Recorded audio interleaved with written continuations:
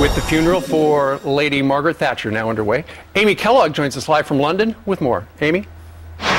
Steve, Brian, Gretchen, the funeral for Baroness Thatcher has just got underway at St. Paul's Cathedral.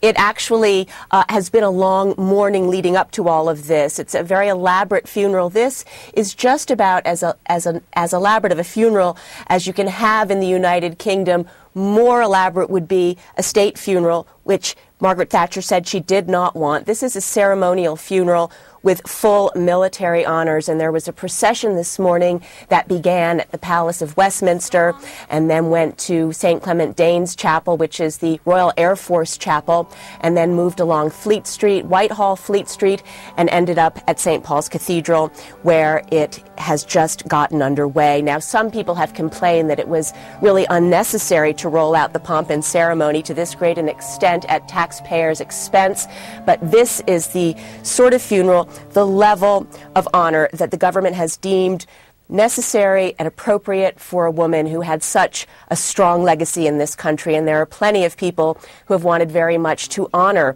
the late Prime Minister's legacy. The crowds outside along the streets this morning were quite large, 8 or 10 deep in many places, lining the route of the elaborate funeral cortege. 2,000 dignitaries from 170 countries are attending the funeral.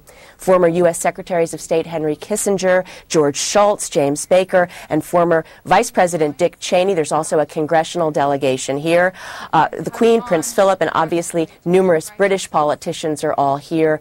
Of course, there have been concerns about security generally because Margaret Thatcher was a divisive prime minister, and there are some people who have wanted to protest. There have been some protests in the week since she has died, but this morning we did not see any disturbances. In fact, we saw some people throwing flowers at her coffin as it went by, and then, of course, in the wake of the bombings in Boston, there's also concern that anything could go wrong at a public gathering. Absolutely. So security has been stepped up. There are 4,000 officers on the streets today. Thanks, Amy. Back to you. Meanwhile, we just showed it to you, a chilling image. This could be the bag holding the second bomb in Boston just moments before the explosion. How